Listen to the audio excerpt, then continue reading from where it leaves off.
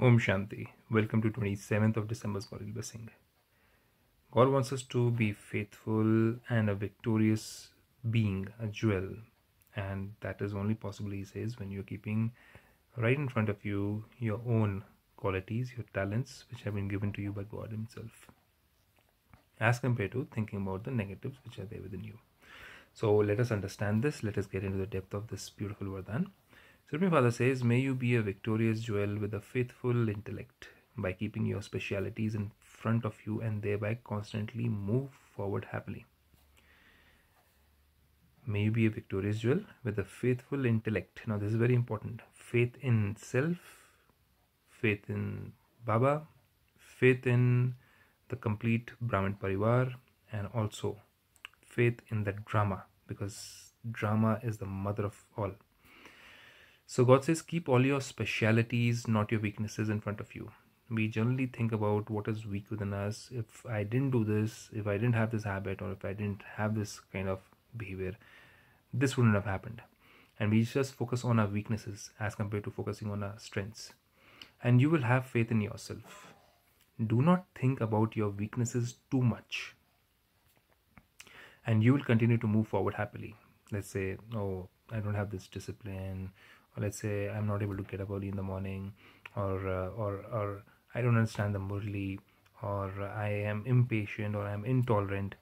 Now these things, if you keep on thinking about them, it's like, taking a bead, mala, and then you just, instead of doing ram, you're thinking about your own weaknesses. Intolerant, unhappy.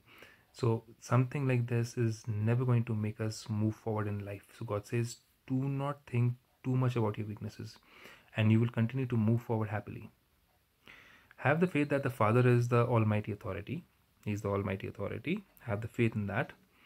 And so those who hold on to his hand will definitely go across. It's not that, oh God, Father, I'm always falling into anger. I always fall into ego. I always fall for greed. I always fall for irritation or frustration. What will I do? How will I come out of this?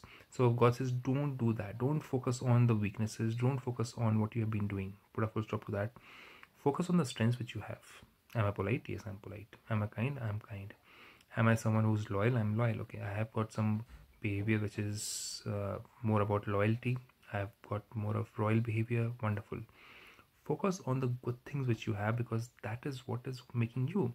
That's how God made you, with those good qualities. And then satanic thoughts or satanic qualities are the ones which have been given by the Satan or the Ravan within us. Now whom should we think about more? Exactly. So those whose intellects constantly have the faith become victorious jewels. Let there be faith in yourself, faith in the Father, and full faith in every scene of the drama. Whatever is happening around us is for our benefit. While you observe it, and you will become victorious.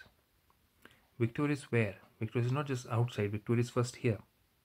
In the mind and the intellect, I have to be thinking the right thoughts, pure thoughts, divine thoughts, godly thoughts, even if the situation is the worst situation in my life.